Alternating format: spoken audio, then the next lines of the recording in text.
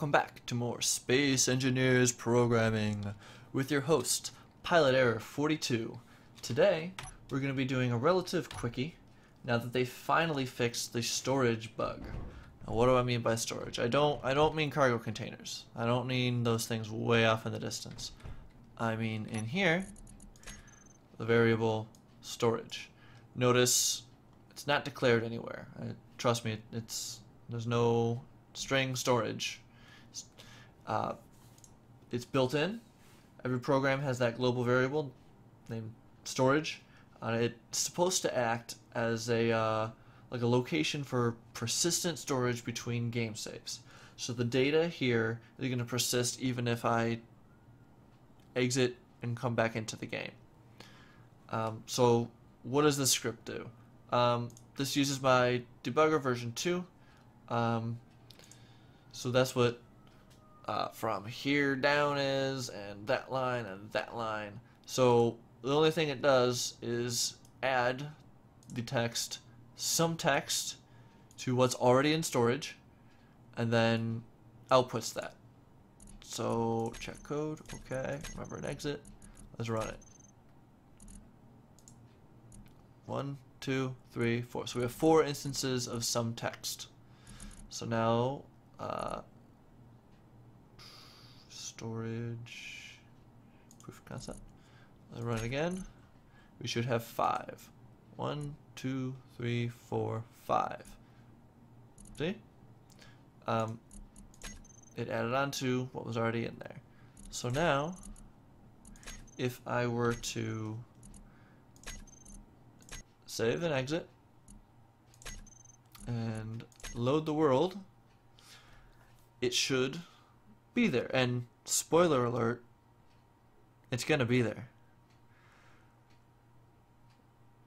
So we're loading. I will be back with you when we load back up. Of course, the instant I stopped the recording, it loaded back up. Anywho, so here we are back here.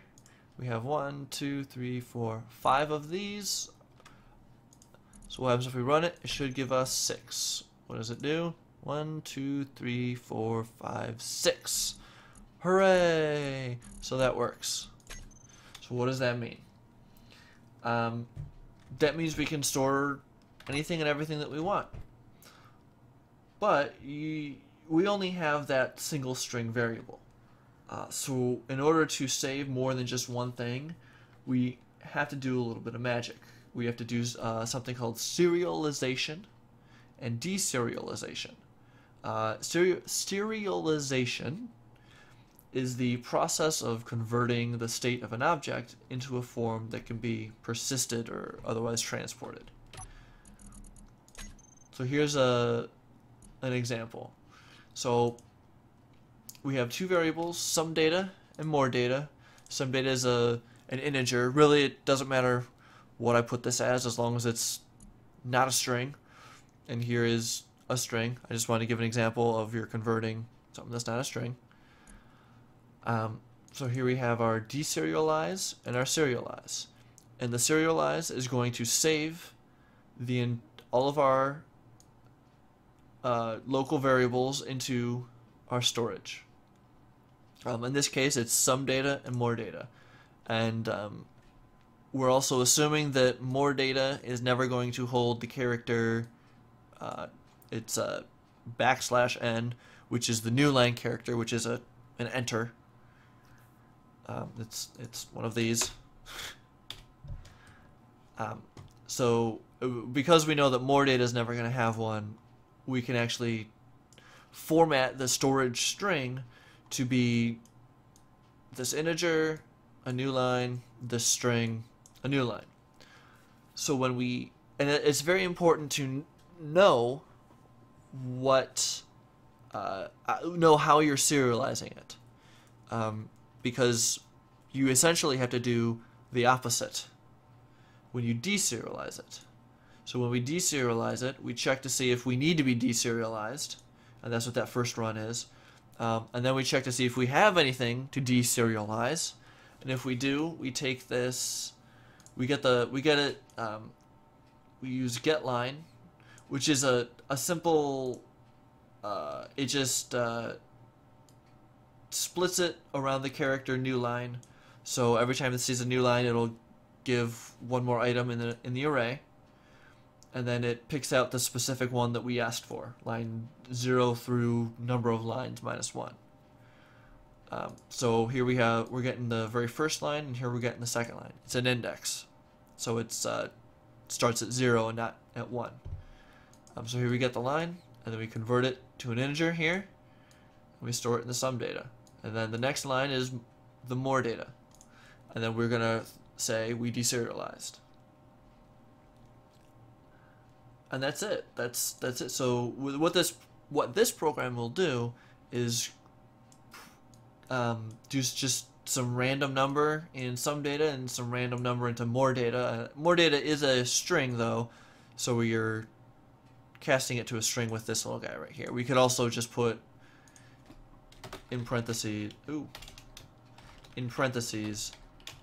string, and that will do it as well. So let's check code, remember and exit. Let's see what happens when we run it. Okay, so when we run it, it got through the deserialization. The initial data, which was what was saved in it already, was 1924, etc. And then we changed the data. So then we'll run it again. And what we should see happen is that this text here, this sum data equals 90173462, etc., should move up one line. So let's do that. Does it happen? 9017 blah blah blah blah. And if you notice, it actually didn't deserialize it. That's because it's still saved in there. So now our new key is 20688202278. So let's save it. Yeah, double save all the way. Oh no, I may have frozen. Okay, I'll be back when I get it backloaded. Alright, we're back. Sorry about that. My game actually froze up when it finished saving it. But anywho, so we're back in, and we have that line of text. And so if you remember from 2 seconds ago, this second line should move up to the first line, and it should say deserialized. Ta-da! So there we go. There's a quick example of how to use the now correctly fixed and therefore useful the built-in storage variable. I will put the serialization example script that I was just running up on the workshop. But this has been Pilot Error 42. It's been nice having you. Until next time, see ya!